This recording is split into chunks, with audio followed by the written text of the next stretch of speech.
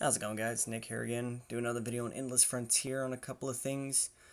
Well, first topic I want to cover is I was wrong about the human skill and the undead skill. Those are actually pretty good. Didn't realize late game how good they were.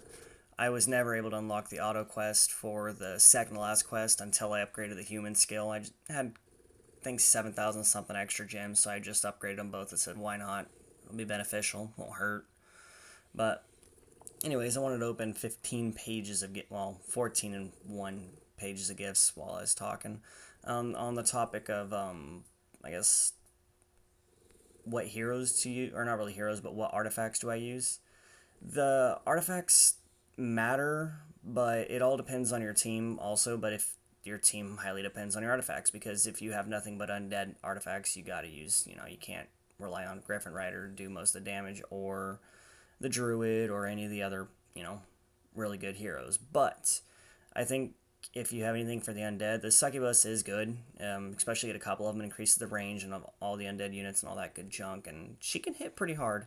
On top of that, she can do something the Griffin Rider can't really do, and that's aggro units, which is not really a good thing. But in the late stages, I can see it helping out a lot for the fact that she can attract melee units. I believe that's what her thing was.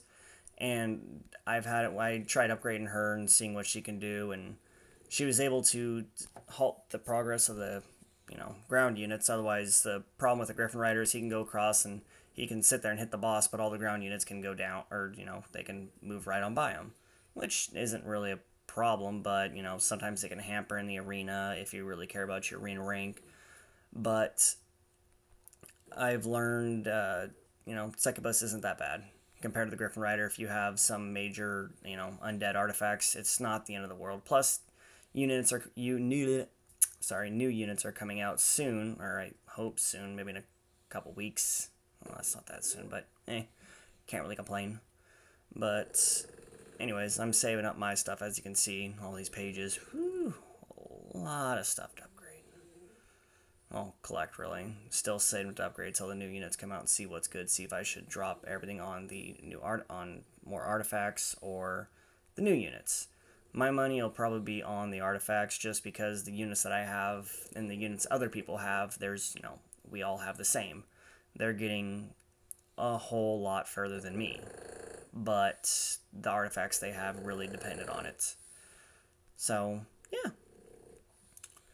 Um, Hang on a second, sorry. Ooh, 5-star voucher. What I get? What I get? And I got another Aladdin. Alright, that's going to make the game go by a lot quicker. That's pretty cool.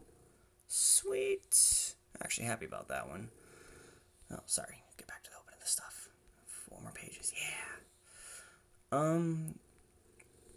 Someone asked me in one of the other videos, I tried replying to them, but I'm not sure if they understood. They were wondering how I had so many medals with only a little bit over 100 revives. I don't remember which. I'll see in a minute. But it's because I just a bunch of my units are transcended. On top of that, I have a bunch of artifact slots unlocked. I kept all the ones that give metal boosts, and on top of the ones that give metal boosts, basically the set ones, the ones that you can get for free, no problem. Well, you don't have to get them out of the Honor Coin shop. But, alright, I'm sorry. This clicking's really taking a lot. Alright, almost done. That's quite a bit of clicking, damn. Okay. Now let's take a look at my artifacts. Sorry for the long wait. Alright, I did get 3 6-star artifacts. One of them I'm really happy about. Then I was really bummed when I realized, I'm not an elf core anymore. Well, Druid is, but my main unit is the Griffin Rider. Kind of wish it was a human one, but it still works. It's 60,000 gold, 60,000% in the gold acquisition. And then the Supernova shoes, I was kind of disappointed when I realized what the battle engagement time was. A lot of people don't know what that does. Basically means it's how fast some units spawn. So right now my human units spawn a lot quicker than, my others. And then this one here, this one I was really disappointed in, but it actually does help out quite a bit in the dungeons, just because of the massive increase in the tower. I can wait for all the units to bunch up on the tower, not kill it, because it can't, too much HP, and then use 2 spells and kill it.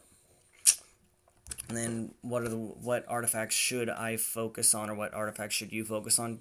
Highly dependent on what units you have.